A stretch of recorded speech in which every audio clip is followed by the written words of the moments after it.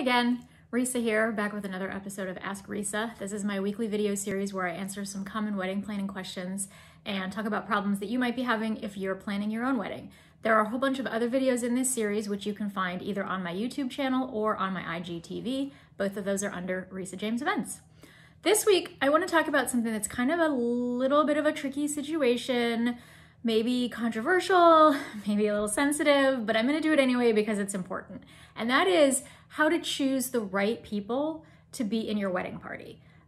It's just about Thanksgiving, and it's basically going to be engagement season very soon. We call engagement season the period between Thanksgiving and Valentine's Day because according to some surveys done by the Knot and Wedding Wire, 40% of engagements happen in that time period. So a lot of people are going to be choosing wedding party members in the next few months, so I wanted to make sure I covered this topic now.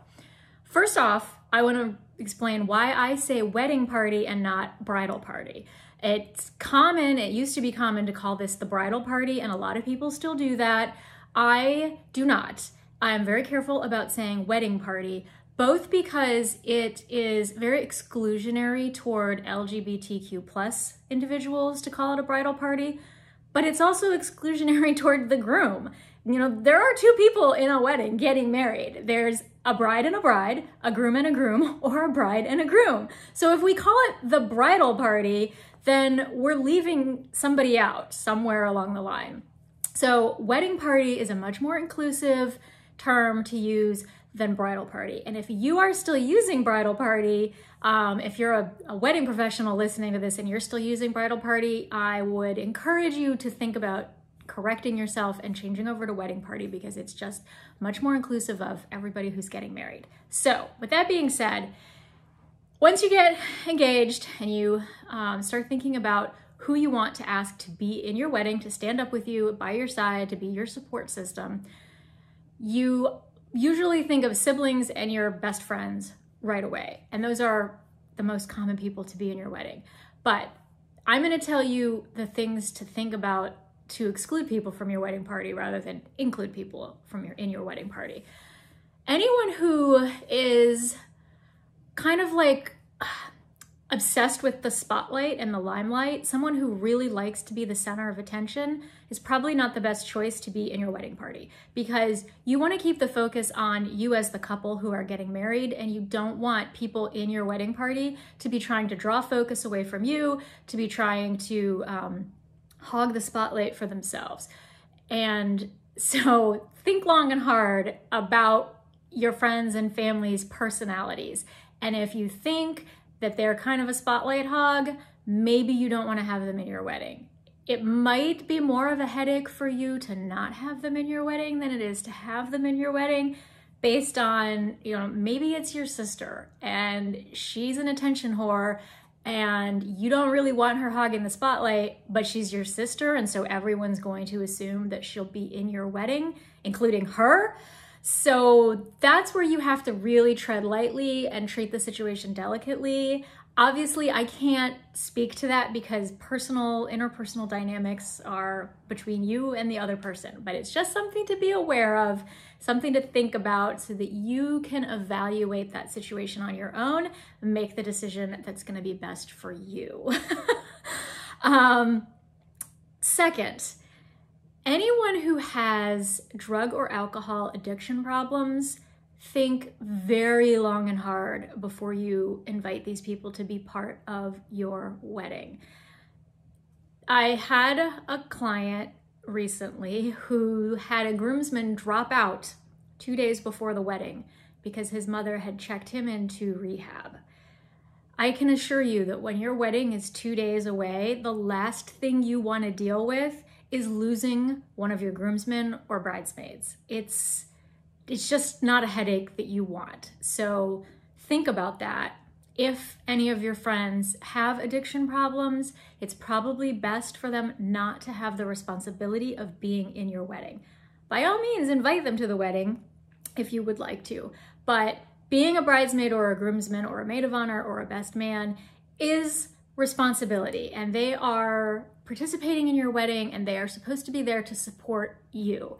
And if their presence in the wedding party is going to cause you headaches, that's not being supportive of you. That's causing you headaches. So try to think of it from that standpoint. And while I'm on the subject of having them as guests, if you have friends who have anger management problems or who are prone to drinking too much and, starting fights or things like that, you want to think long and hard before you invite them to your wedding or in your wedding party, because things happen. I had a situation once where someone drank too much, the bartender cut him off, and then he jumped over the bar and assaulted the bartender and one other person, and I had to call the police. And we managed to keep the wedding going, but it was very stressful for everybody involved, and it was just unnecessary. So use this as a cautionary tale. Think about your friends. Think honestly about your friends. I'm not saying that people with drug and alcohol addiction problems should be judged or shunned, but if people have these problems and they're not doing what needs to be done to help themselves or get treatment or anything like that, then maybe you want to rethink having them either as part of your wedding or attending your wedding as a guest. So again, something that you have to evaluate for yourself. On that note, another very sticky situation is friends who have depression and or anxiety, because a lot of people suffer from depression and or anxiety. Oftentimes they go together hand in hand. And again, I'm not saying these are bad people. I'm not saying that you should shun them, but people who suffer from depression and anxiety can't really predict when they're gonna have a bad day. A lot of times they're fine most of the time. A lot of people who suffer from these problems have coping mechanisms. They manage it. But everybody has a bad day or an off day, and you and they cannot predict when that might happen. And so you don't want one of their bad days to happen on your wedding day, because they're gonna feel obligated to be there for you, but they're also not going to be able to be there for you the way they would want to be there for you, because they're struggling with these mental health issues. So if you have a good friend or a sibling who suffers from this, I suggest that you have a conversation with them about it. Feel them out on the topic, get their input, see what they think. It's best to ask what they think, because they're the ones that know their situation best, and they know their coping mechanisms, and they know generally what they're up for and what they're not. They know what their bad days look like versus their good days. And, they're the best ones, the ones who are best able to figure out whether they can be there for you the way you and they would want them to be there for you. There also may be a way for them to support you without being part of the wedding party, especially if they have anxiety and they have, reservations about standing up in front of people. Maybe don't ask them to be a bridesmaid, maybe ask them to do something else to help you. And that probably does not include like giving a reading or, a speech or anything like that, if they have the kind of anxiety that would prevent them from being up front in front of all the people.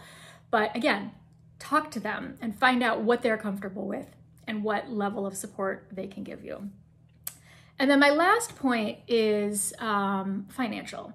If you ask someone to be in your wedding and the first thing they say is, I would love to, if it doesn't cost me that much money, that's not a good sign. That is a red flag. I am speaking from experience.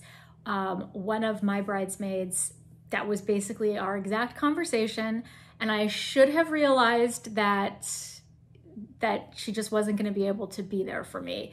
And I overlooked it, and I insisted that I wanted her to be in the wedding anyway. Now, we did not ask a lot of our wedding party.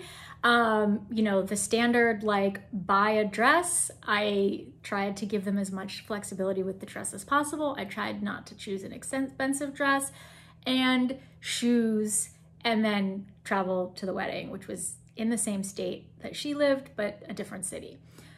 I made it as easy as I could, but she made my life miserable, because literally every single part of the wedding she was worried about the expense, and she just made my wedding more stressful than it should have been.